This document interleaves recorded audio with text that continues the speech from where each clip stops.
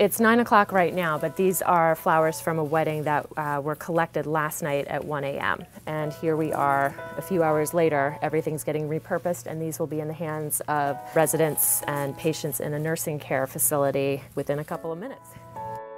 I used to be an event planner, and I was that person at the end of the night that would see all of the garbage.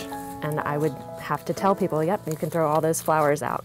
There are 2.25 million weddings a year. The average wedding will create about 400 to 600 pounds of trash. That is a tremendous amount of garbage. So then I started donating. A lot of people think, oh, it's so easy just to drop off flowers at a hospital, but that's not really what happens. There's so much more to it, and that's why I decided to offer it as a service. Oh, that is nice.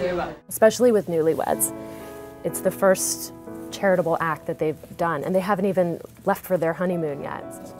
You hear the moaning, you hear the sadness, you feel the heaviness in the air, and there's just something about bringing flowers that completely transforms the atmosphere, and flowers have the ability to do that.